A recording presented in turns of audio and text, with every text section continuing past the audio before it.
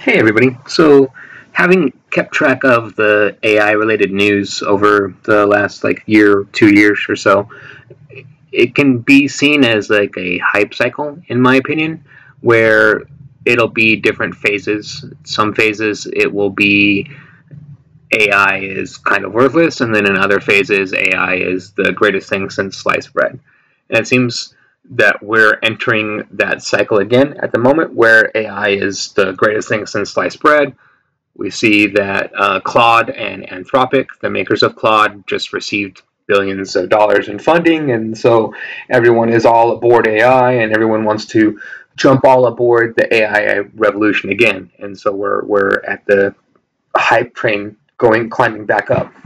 And so I watch this cycle, and if you know anything about these cycles, this is the cycle that has existed since before I was born. I wasn't born in the 1950s and the 1960s when AI was first invented, but I've read a lot of history around it and a lot of books from that era, and a lot of time spent a lot of time researching, and you can see the hype cycle from that period of time was exactly as it is today. And when you break down the fundamental equation is exactly the same as it is today as it was then, and we're almost in the exact same place now as we were then. So the biggest thing that I challenge people with this hype cycle is if you believe that we're at the precipice of something great with AI, or you think that we're very far off. I challenge you to examine why you think that. What is your rational and logical basis for either one of those assumptions? Because the answer is either one of those. Either we're very far off track and we were never on the right track, or we're right there. And I don't know which one it is, but that's the purpose of this video. Isn't to answer that question. It's to just explore this question in general and to pose it. So I think the first place that we start when posing this overall question is, what is thought? Are we on the precipice of creating AI that are thinking machines and that are actually capable of thought? The first question is what is thought? Right? I can't tell you until we can answer that. So I mean, according to Google, thoughts are electrochemical reactions that occur in the brain. The brain is made up of 100 billion nerve cells that transmit impulses through synapses. The neurons release chemicals called neurotransmitters, which generate electrical signals in neighboring neurons. These electrical signals propagate like a wave to thousands of neurons, which leads to the thought formation. Thoughts are not solid, liquid, gas, or plasma. They're their own unique state of matter. Thoughts are quantities, mostly bearing acquired properties. Conceptually, quantities and properties of the mind are built or constructed by cells and molecules of the brain. Our experiential history consists of the things that we've learned, consciously and unconsciously, and the various events that have shaped our bodies and our neural connections. Cool. So that's how thought works in the brain. So then I guess the next question would be, what is a neuron?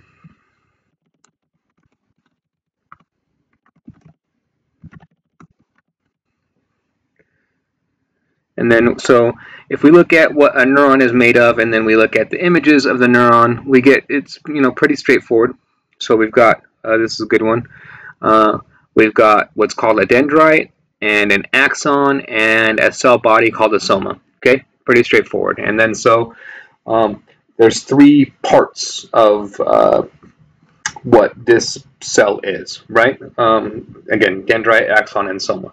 So then what is within a neural network, what's a neuron in a neural network? And then so there's two answers to that, or a few answers to that. And so if we're looking at the 1950s and the 1960s equation, the answer to that equation is a perceptron, and what we're looking at here. And then so here's a good example of a perceptron, and we can see that there's three parts to a perceptron, and that's kind of interesting, right? There's three parts to a perceptron, and then so if we go back to our neuron, there's three essential parts to a neuron. We've got the dendrite, the axon, and the soma. 1, 2, 3. And then when we go to perceptron, inputs, 1, 2, 3, and then we have these 3 inputs, and then they produce an output. So again, like what we can see is very clearly this is just a very straightforward simplification of what this is. So if you think that the answer is that to thought is somewhere in here, that this is the physical process for thought, that you need like a dendrite, an axon, and a soma, and some sort of combination of those, and that you can have a simplified version of those or a more complex version of those, but either way, if it's simple or complex, it's those reactions together and these processes together that kind of generate thought, and then you throw a bunch of these all and you'll get thought. Either you believe that or you don't. It's like a pretty black or white yes or no question. And then so if you believe that, like, yeah, this seems like the process for thought, then we're pretty much right here. If you don't, then like we're not. And then so the question that you might be asking yourself is, okay, so like this is perceptrons, right, which were invented in the 50s. And then so now we're at transformers. And then so like what is significantly different between transformers and perceptrons then? And then maybe you might look there for answers. And so my answer to your question there is there's not a ton of difference. Like the difference between what a perceptron is and a transformer is they're like the same family, the same category. They do essentially the same thing. A perceptron is a simplified version of a transformer. A transformer has things that a perceptron doesn't have. That's like the best definition. So within a transformer, I think the one that we're looking at here is the best example. And then you can see that there's kind of like 2 forms of transformers, and the most common one is multi-head attention transformers, where essentially you have the transformer that can pay attention to words before and after, essentially is kind of what that multi-head does. But you can see it's that same base process where you've got like these 3 inputs, so like QKV in this instance, or VKQ in this instance, and those 3 inputs then go through like different processes, same thing as they would within a neuron, and then they all produce a singular output, or they go out to a singular output layer. So it's like even as you're increasing the complexity of the transformer compared to the perceptron, it is still that exact same 3 input process, which is the exact same as a neuron. Like it's nothing changes with this equation. Nothing has changed with this equation since AI was invented, and nothing has changed with this equation in humans since humans were invented. So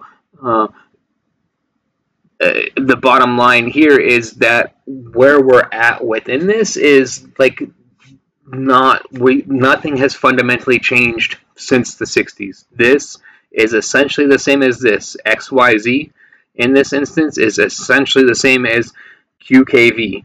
And then the end result is exactly what we're looking at here. And then this is like an example, a very simplified example of a neural network, where you've got those input layers with the 3 inputs that then go out to hidden layers, and then they do different things, and then they produce an output.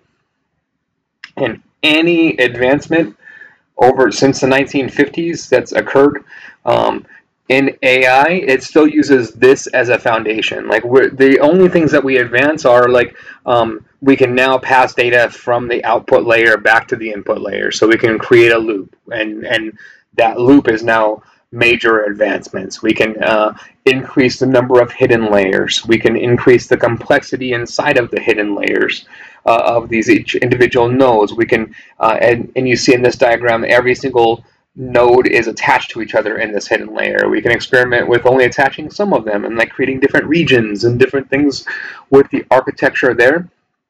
But this general architecture stays the same. Like we're not going to turn this into a wheel. It is what it is, and this is the general architecture, and we're just making improvements. And then so again, like so this is the exact same equation that was faced when AI was first created in the 1950s and the 1960s, and people faced this exact same equation. And then when they faced this equation before, they said, it's good, but we don't think it's quite good enough. Like we don't think that this is actually what thought is. Like that's the conscious conclusion that people came to with that, and then AI winter happened, and then it all went to the shelf and to mothballs. And now we're here, like 30, 40 years later after that point, and then we're facing those exact same questions again. Like the same questions. The questions haven't changed. The architecture, the fundamental architecture hasn't changed. It's not going to. So if you didn't think that this was the answer then, you shouldn't think that this is the answer now. If you thought that this could be the answer then there's possibility that this could be the answer now. But which way you go on that, again, I'm not trying to answer that particular question. I'm just trying to ground people within this. Like it's not anything more complex or more hidden than this. It's the same exact equation that has existed since the 1950s. Do you think that simplification of neurons will get us towards thought? If yes, here we are. If no, then AI Winner 2 is coming for you. If you like this type of content, please like and subscribe. Thank you very much.